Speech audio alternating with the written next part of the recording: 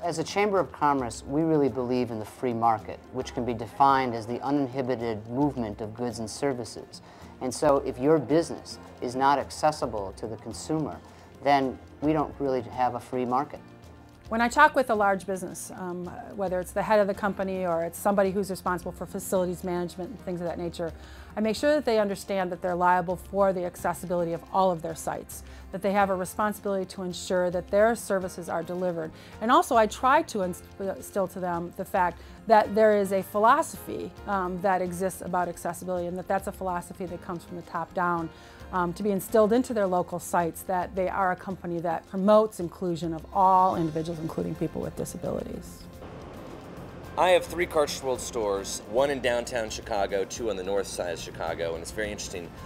3 of them have very different accessibility issues. My most difficult one has 2 steps. Bottom line, if you're on a wheelchair or you're in crutches, you're gonna have a very tough time getting into that store.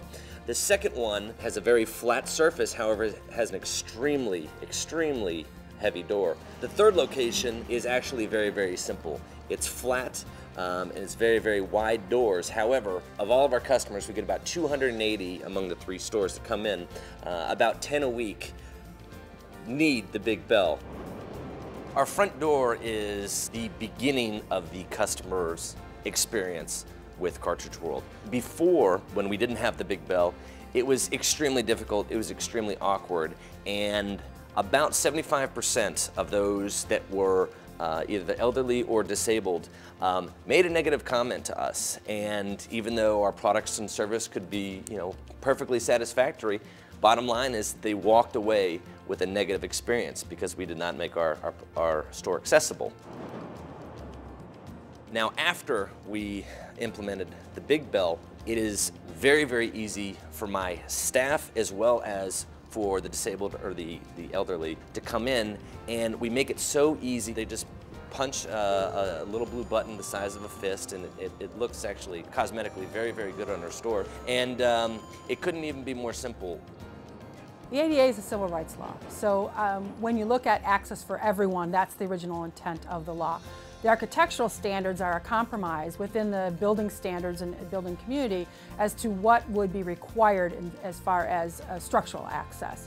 There is recognition of the fact, though, that they still do not meet everyone's needs. They are a minimal standard, recognizing that there are people who fall below.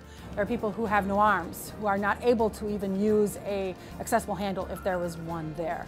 There are people who use electronic or other kinds of technology to be able to talk or to be able to move a wheelchair and such, who still are going to fall outside the parameters of what the architectural access will provide.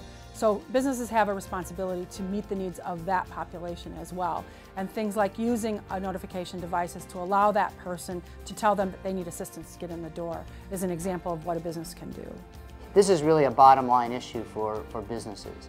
Business wants to and needs to recognize that that community represents a heck of a lot of purchasing power. And if we can reach out and make certain that those who are disabled in our communities have the ability to reach the same kinds of goods and services that anyone else does, I think it will be not only profitable for those individuals, but for the companies themselves.